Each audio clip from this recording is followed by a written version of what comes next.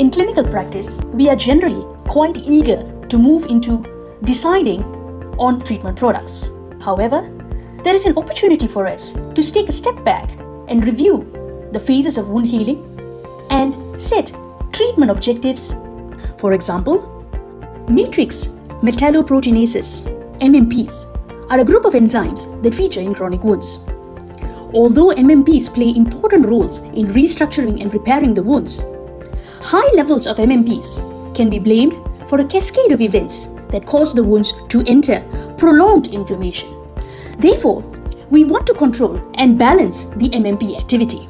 There are several methods to achieve this, including debridement and targeted protease-modulating dressing products.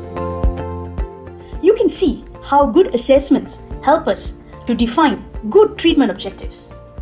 Artificial intelligence algorithms can help automate matching of objectives based on the assessment outcomes. This is a very powerful tool to augment clinical training as well as a first line of treatment planning.